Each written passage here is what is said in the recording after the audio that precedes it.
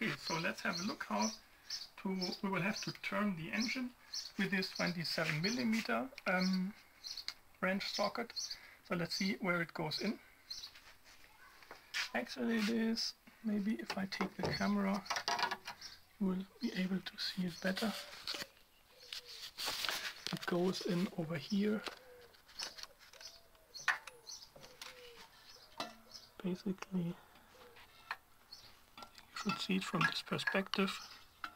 This is our 27mm wrench socket, and it goes in over here to this, I think it's called a crankshaft, and later we will rotate this, because every time we rotate this, then over here those shafts are going to move as well. I think I rather give it back. So over here on those, I think this is called a shaft, you see those little levers, and these levers, if they are pointing upwards, then we can actually measure the valve play over here. So I will now use the wrench in order to turn the engine such that one of those levers points straight up, and this will be the one. You see it's turning now. You probably hear some noises from the engine because it is compressing the air. There's nothing wrong with it. Don't turn the camera too fast. And over here you can now see that this lever is coming up. Now it is straight up. And now it has the right position so that we can measure the valve play. How is it done? We use where is it? Here. We use this device. And actually for the cold engine we said that the valve plane needs to be, I think 0.10 millimeters. Let me quickly look it up. That's actually this 0.10 millimeters. So we have a look at one of those metal strings which is 0.1. It must be this one in that case. I think that doesn't make sense. Someone see it. Well, actually there's 0.1 written on it, and since this is a cold engine, and cold is basically, the workshop manual says everything below 60 degrees Celsius is considered to be the cold engine. If you're doing this with a warm engine, you have to go for other valve play. Okay, now let's see whether we can insert that. Maybe you should show it from this perspective. Because it can be a tight fit. Actually, we have some trouble. No. So we can insert this 0.10 millimeter into between this shaft and this, I think it is called a pressure piece in German, ein Druckstück. And since this is just tightly fitting in, the valve play is okay for here. So let's take another one of those outlet. Oops.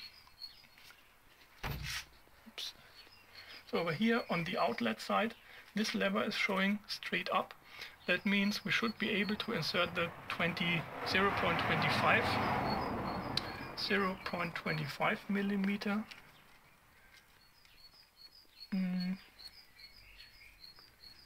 metal. So let's try this. It does go, well, I have to force it a little bit, but it actually goes in. So you can see it goes in like this. And actually it can be a very tight fit, that is okay. Yeah. So that would be nice as well. So we have made sure that now over here we have the 25 and over here we have the 0.1. And you could either remember those two or you could mark them somehow, or you could, yeah, because later you won't like to forget which one you checked already. So over here we have number 1 and we have checked on the outlet, we have checked number 3. And now I will have to forward the engine. I think rather show this. That's not so interesting. I will rotate it until another lever is straight up. So in this case it would be here the lever number 3 on the intake, and here it would, for example, be lever number 2 on the outlet. Now let's check those. Maybe first the intake with a 0.1 millimeter. As I said, should be a tight fit. That is the case. No. Actually almost a little bit too tight over here.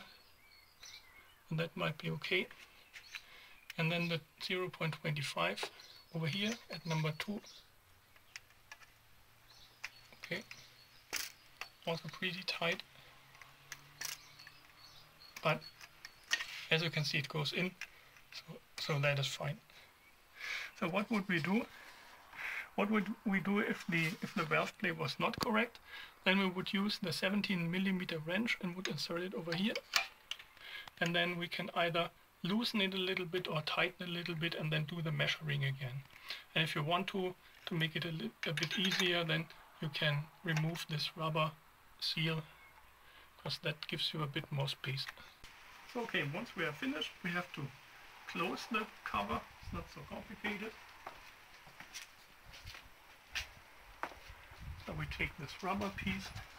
Actually, you could try to clean this part a little bit if you didn't do that before.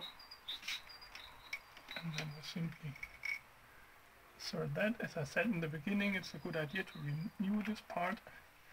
It is not very costly, and it will make sure that your engine stays nicely sealed and doesn't start to leak.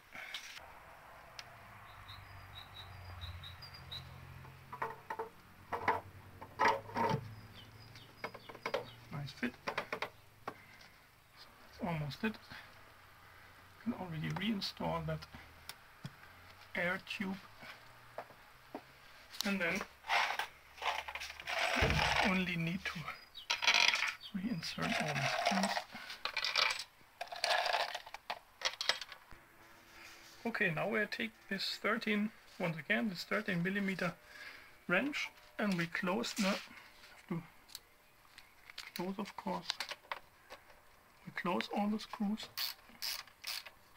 And in the beginning I would recommend to do it very softly only. And try to do all of them. Now we're going to take the Newton meter wrench. This is how mine looks. You have to open it over here. And then in this case, let's adjust it to, I think the workshop manual says between 10 and 15 Newton meters. So 10 would be the smallest one adjustable here anyway. So let's go for example 15. Close it over here. Put the wrench socket over there. And now you will see that it makes a click once we have reached the 15, and then you should simply stop. Let's remember we did this. Let's do the opposite side first. Okay, we stop here and do the opposite side first, and so on.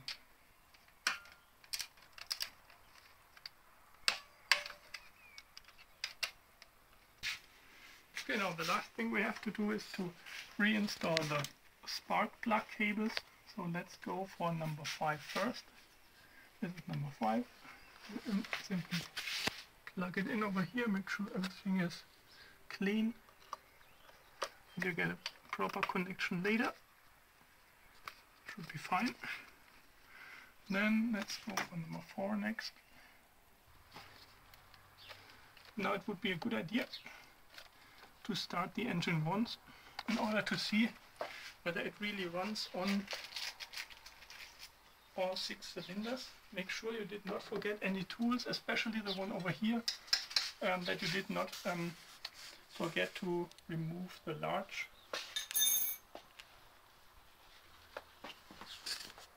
one. And now let's start the engine.